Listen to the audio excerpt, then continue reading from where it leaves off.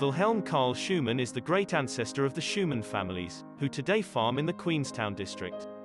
He emigrated from Prussia in Germany to South Africa in 1855. Wilhelm purchased the farm, Washer Aard Val, named by him, in the Woodhouse district between Dordrecht and Elliot in the Eastern Cape. It was here that he became a cattle and sheep farmer, as well as encouraging overseas investment in Cape wool and importing merino rams from Germany. With a courageous spirit, Wilhelm Shuman played a major role in the development of agriculture in South Africa. Wilhelm's only son was William Arthur Shuman, who established his Afrikaner herd on the farm Brosdale in the Elliot district. This was the late 1800s, the age of transport riding. In 1901, William began a transport service known as the Wagon Run between Elliot and Queenstown. These trips would take a week. 2 days to Queenstown, a day of delivering and collecting goods, then 2 days back to Elliot. William Shuman's span was described as a well-matched team of Afrikaner oxen. When stepping out onto a transport road, these large oxen with their wide spread horns were a sight not easily forgotten. The transport rider, together with his oxen and wagon, will always be the true pioneers of South Africa.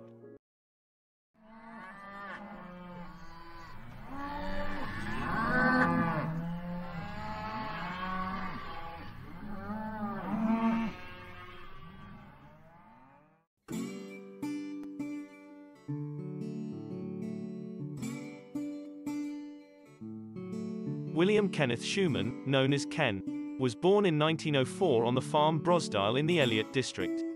His education began at the Elliot School and later at Marist Brothers College in Uitenhage.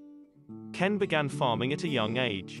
When in 1920, his father gave him a gift of a young Afrikaner bull and 6 heifers for his 16th birthday. William said, "I have given you 7 cattle, 1 for each letter of your name and the meaning thereof.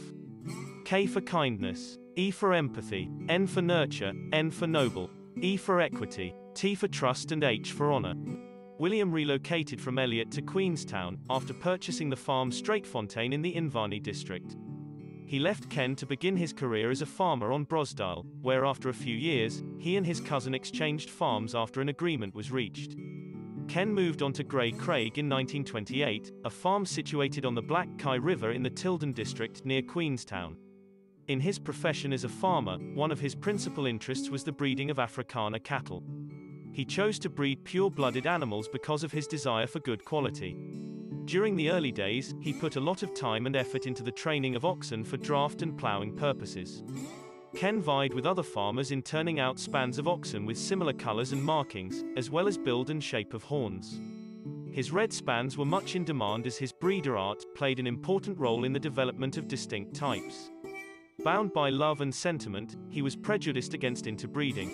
His motto was to keep the Afrikaner pure, is to ensure its existence. The Grey Craig herd was well known for its adaptability and resistance against droughts and diseases. Ken suffered a stroke in 1952, and as a result passed away. Such a short life at the age of 48 years, yet such a full life with so much accomplished.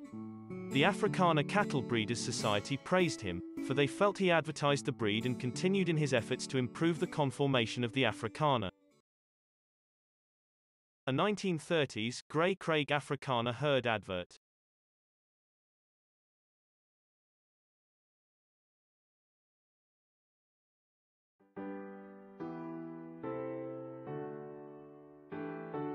The British royal family, His Majesty King George VI, Queen Elizabeth, accompanied by Princess Elizabeth and Princess Margaret, visited South Africa in the year 1947.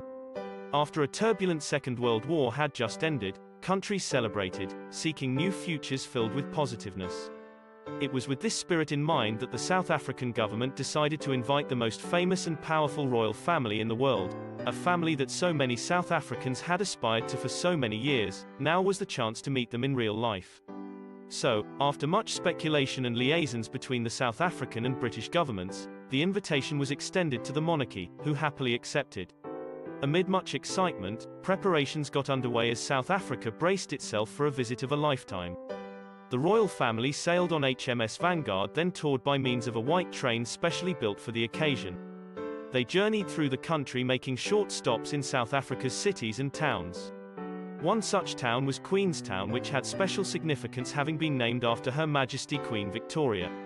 They arrived in Queenstown at 9:30 a.m. on the 6th of March 1947.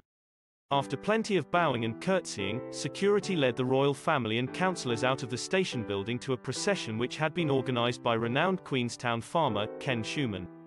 It was said the royal family were very intrigued in seeing the horses. King George went up to Mr. Shuman, where they exchanged a handshake and proceeded to have a conversation. Ken, having been given the great honour of leading the procession, looked very gallant astride his magnificent horse, Alfred, and carrying the Union Jack flag. The royal family stepped into a shiny black Rolls-Royce. Following the royal vehicle were 8 members of the Border Gymkhana Club. With everything in place, the royal procession set off amidst cheering and waving from crowds of well-wishers lining the streets of Queenstown. After the royal visit to South Africa, Mr. Shuman corresponded on a regular basis with King George VI and Queen Elizabeth. They refer to him as their South African friend. Ken extended an open invitation to his farm Grey Craig, should they ever visit South Africa again. He wanted to show them his Afrikaner cattle herd, a breed that the monarchy had not seen before. This visit did not occur because of the king's ailing health and subsequent death in 1952. Ken Shuman said that meeting the royal family in Queenstown will always remain as one of the highlights of his life.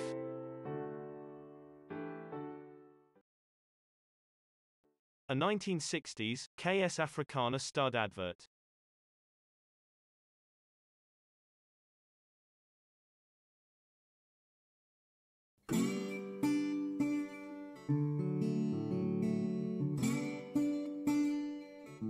Hilson Shuman, owner of the acclaimed KS Afrikaner stud as well as yellow and red, white cattle, farms on Grey Craig, which will always be known as home to the Afrikaner in the Queenstown district.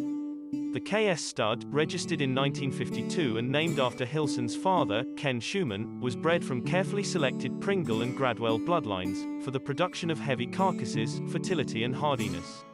Achieving many notable results at various agricultural shows, the herd had an enviable reputation for the stock it supplied to breeders in all parts of the Eastern Cape and even Namibia. With its motto, the Afrikaner of the past, built up to be the beef breed of the future, the KS stud was described as cattle of an outstanding caliber which were bred under natural veldt conditions. The Yellow Afrikaner. Extract from 1971 article. Having a great love for the Yellow Afrikaner, he decided in 1965 to make an attempt at breeding a pure herd. Hilson has always described the Yellow Afrikaner as not just a beautiful color, but a distinct type, a well-built beef type with a good constitution, that has been used by leading breeders to maintain body conformation amongst their red herds. In his efforts to breed a pure herd, he sought advice from the Commonwealth Bureau of Animal Breeding and Genetics in Edinburgh, Scotland. Hilson Shuman's endeavor was acknowledged as a first by the Afrikaner Cattle Breeders Society in Bloemfontein. It is his name that will be remembered as the only farmer to substantiate the fact that it is inconceivable to breed a pure yellow Afrikaner herd. The Red and White Afrikaner. Extract from 1961 article. A childhood dream to possess a herd of Skeller Afrikaners was realized last week, when Mr. Hilson Shuman of Grey Craig returned from the Orange Free State, after successfully negotiating a deal for the purchase of 8 of these red and white Afrikaner cattle, from Mr. Petrus van Biljon of Abrahamskraal. While these animals do not enjoy the same popularity as the pure red or yellow strain of the breed, they have an identical build and other characteristics. It is only since the establishment of the Afrikaner Herd Book in 1912, that breeders have concentrated on the breeding of pure red Afrikaners, as only these are accepted for registration. It is believed that this will be the first red and white Afrikaner herd in the Eastern Cape, and Mr. Shuman is to be congratulated on his timeless decision to prevent them from becoming extinct.